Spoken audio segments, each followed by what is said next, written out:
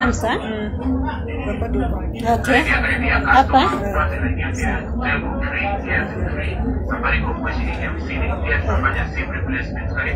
Okay. Okay. Hi family, this is the Lucky Mom here. I'm in Moi University main campus. I'm with Chemutai. Chemutai, angalia hii kamera ufanye hivi. Hi, how are you? How are you family? Wow, we are fine, we are fine. Guys, nimefika Moi University main campus. Na niko na Chemutai. Kuna mtu anapiga simu hapa au acha nimwambie kwanza atulie kidogo.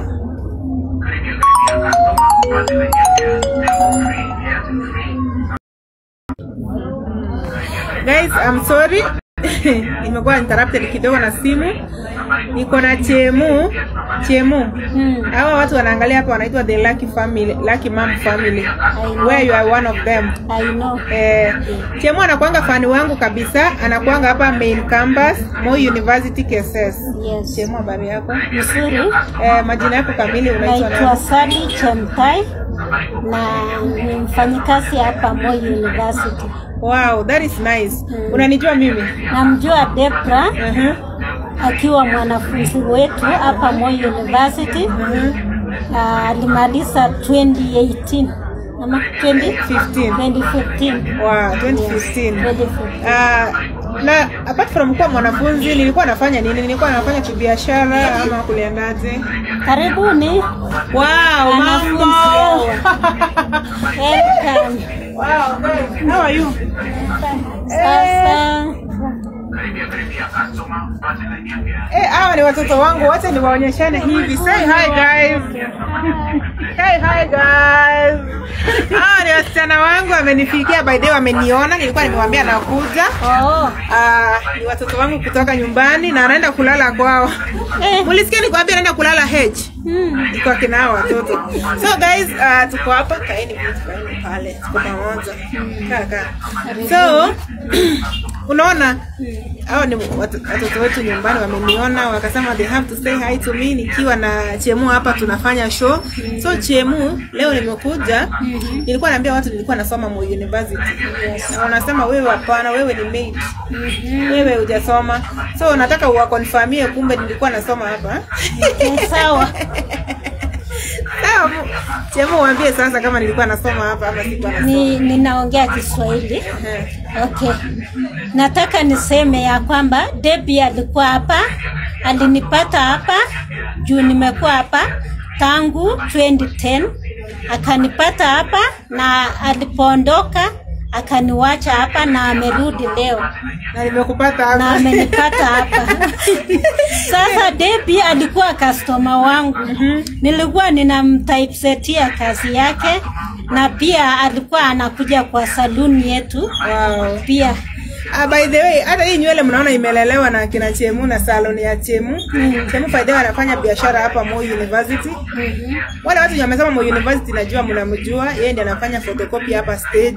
Kabisa anajulikana ni wa zamani.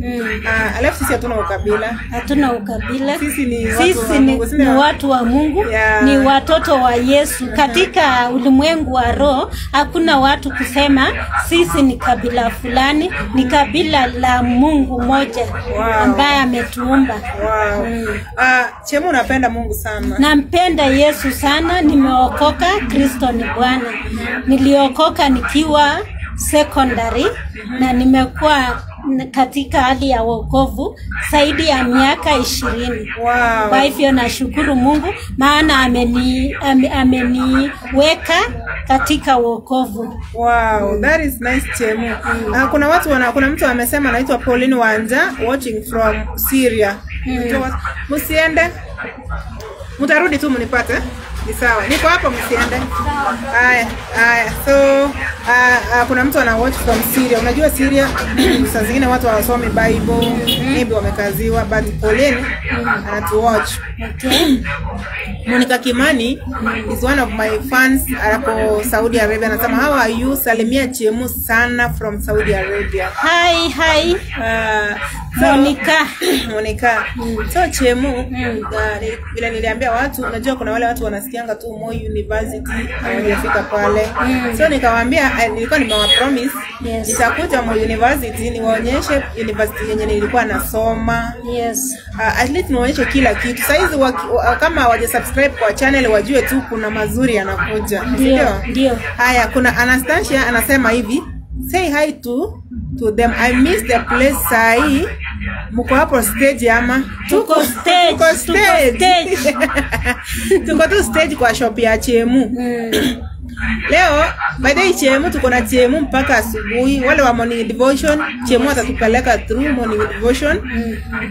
Kama una keep friends like the lucky mom, unaweza kuwa na baraka sana. Ama niaje Chemu? Amen. Hivyo. Kwa sababu kuna wale watu wanaonanga ni kama mimi nakuanga na roho mbaya. Maybe unaweza waambia vile unanijua. Kwangu naweza sema Depi ni msichana mzuri, juu yeye ni mdogo kwangu. Yeye ni msichana ako na moyo safi sana. Hata alinisaidia siku moja akanitumia samamaundi. Chemu sichome. Acha hiyo. Nilikuwa na changamoto kidogo. Depi akanibariki sana. Wacha ni Mungu anatupatia na atazidi kutubariki. So Chemu, by the way, hii mambo ya biashara nataka tuongee sana kwa sababu umefanya biashara kwa miaka ngapi? Nimefanya biashara zaidi ya miaka 10. Zaidi ya miaka 10. Unajua kuna watu wanaanzanga biashara by the way na unapata hiyo biashara inafika 1 year hata inamaliza 3 months unapata imekufa.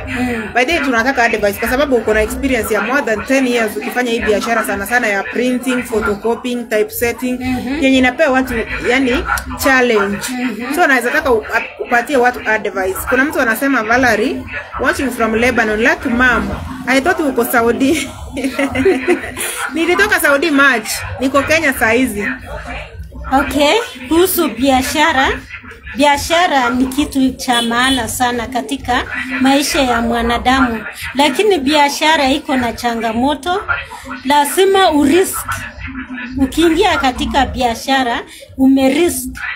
So katika kurisk unajua unaweza kuanguka ama kusimama.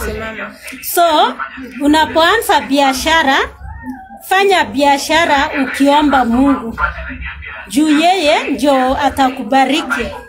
Lakini ukifanya biashara bila Mungu, kuna changamoto, kuna mambo ambayo yanaweza kuja kuzuia hiyo biashara yako. Kwa hivyo biashara ni uombe Mungu na upeane fungu la 10. Ni vile umemalizia kusema fungu la 10 kwa sababu vile ulikuwa umesema biashara ni Mungu, so nilikuwa nataka uelezee Mungu kiaje.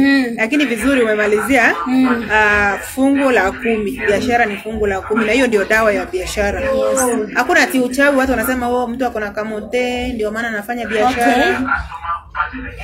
Sijui sana, lakini kwa research nimepata kujua kuna watu pia wanaweza tumia mambo na uchawi ili wafanikiwe, lakini uchawi ina mwisho wake.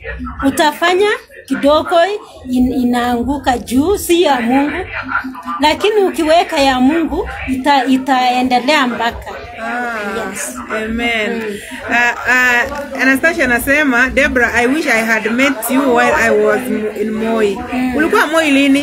By then nilikuwa na roho safi sana. Moi nilikuwa nachemshianga watu maharagwe nauza. Nilikuwa nauza maziwa. Hata photocopy nilifanya, ulinifundisha. Wewe ndio ulinifundisha. So na photocopy huyu ndiye alinipeanga mashine ya kwanza ya photocopy. So by then hiyo friendship yetu ilianza kitambo sana. So I salute you from this side of Lebanon. Hi Debbie with Chemu. Thank you. Sisi tuko hapa na Chemu. Na nataka kuambia watu kuhusu kuweka friendship yako na mtu. To keep a friend.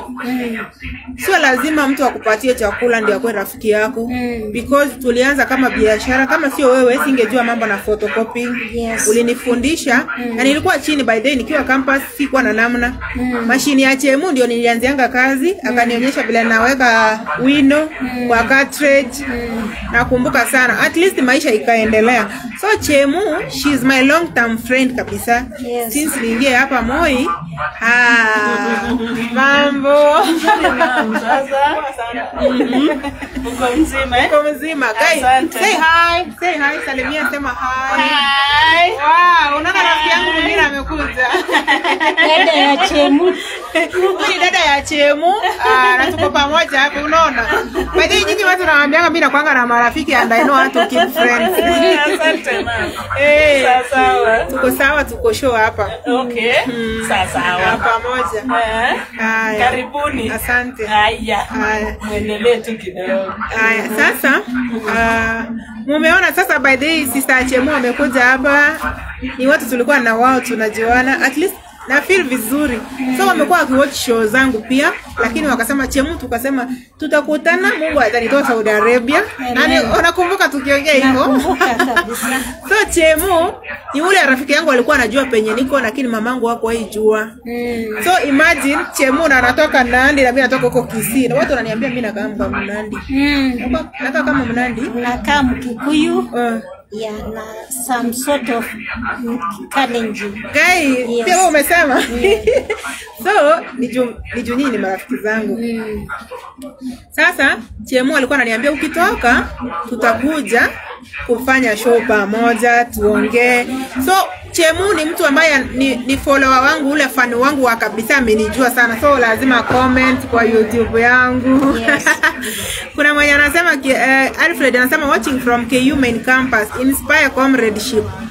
Yeah, we have to. Hey ladies watching from Egypt. Yes. Imagine mtu anatoka mpaka kutoka Egypt. Si ni vizuri sana? Thank God. Amen. We are now in the whole world. Tumeenda international, si ndio? International. Wow, that is nice. So, Chemu tulikuwa tunaongea mambo ya biashara.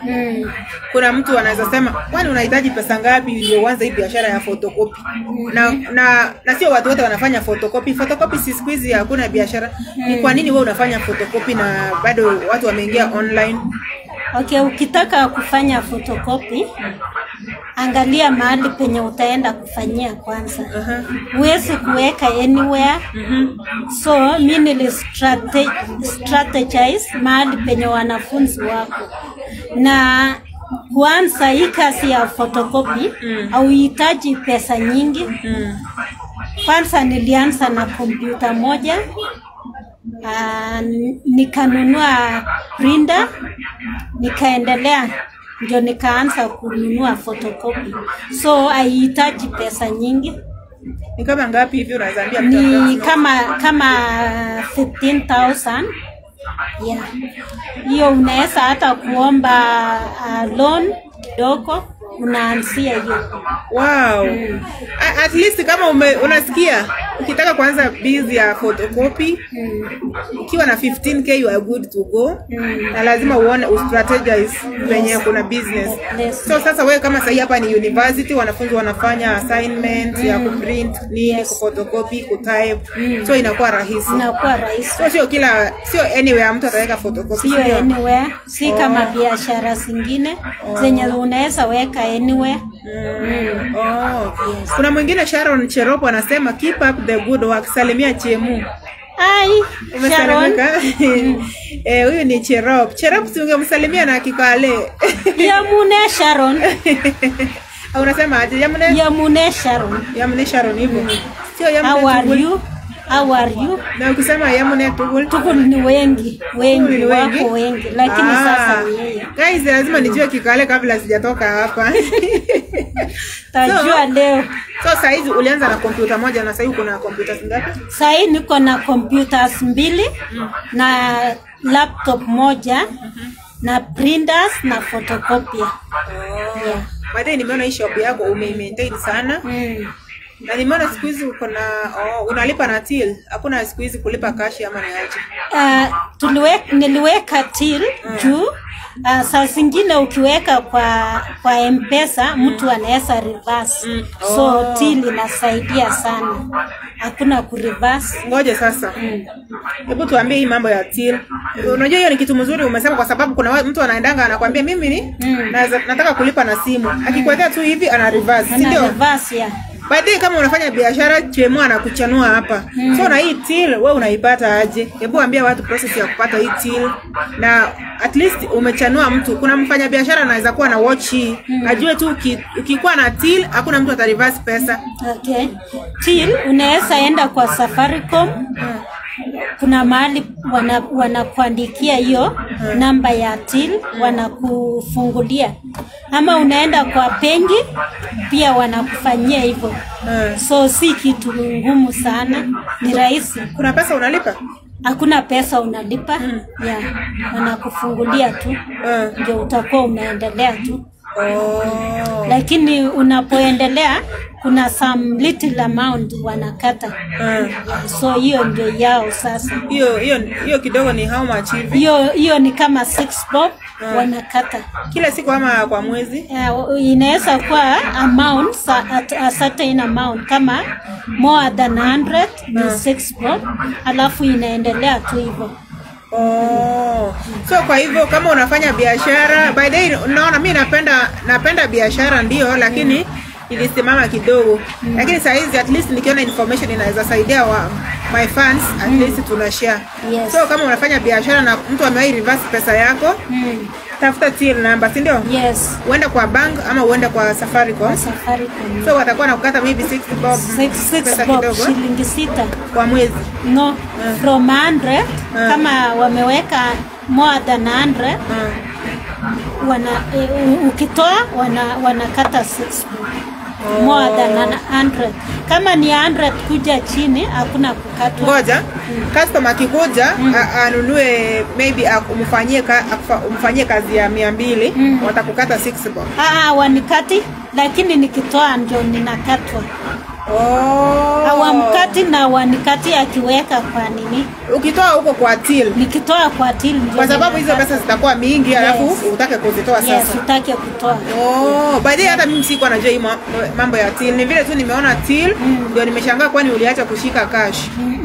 Maybe juu ya corona unaweza sema hapana. Cash na kuanga pia, lakini si vile nyingi. Juu watu sahi wanatumia mambo na simu. Hiyo ni mzuri sana by the way. So guys, niko hapa Moi University. Ilikuwa nafanya show saa zile, nikafika gate, simu yangu ikaisha moto, ndio tumecharge tena na Chemu. So nikasema wacha tufanye show kwa sababu tuko pamoja. So niko na Chemu saa hii. Kesho mzima nitazunguka Moi University nionyeshe watu vile inakaa, nisalimiane na marafiki zangu. I have many of them. Yes. Yaani wakiniona tu hivyo wanasema Debra ndio yule. So nyinyi mnanijua kama the lucky mom, lakini watu wanakianza Debra amekuja. So hata nisipokula leo, mimi wamenifurahia, hiyo inanifurahisha yenyewe. Kweli. Lakini lazima ukule ndio upate nguvu ya kwenda kuongea na watu. Si ndio? Unajua vyakula ni kama mafuta kwa mwili, petrol. Nimeshukuru sana guys. Thank you for watching. Tuko pamoja. Ikiwa unataka kuuliza swali, kuuliza Chemu swali kuhusu hii business ya photocopy Saiba kama inafanya, uko na time ya kuuliza, umekubaliwa. Tuna Chemu mpaka ile siku nitatoka hapa. Sio mimi nitatoka lini, lakini kama uko hapa main campus hapa Keses, kuja tukunywe chai. Kuna yule Cheru ule alisema alikuwa town ati yako main campus, akuje. Karibu. Tutakuja na yeye nilikuwa nimempromise nitambaia sapa, so sijamuona. So Cheru kama uko hapo, tuko hapa kwa shop ya Chemu. Karibu Cheru. Unakaribishwa. Karibu na Kikale.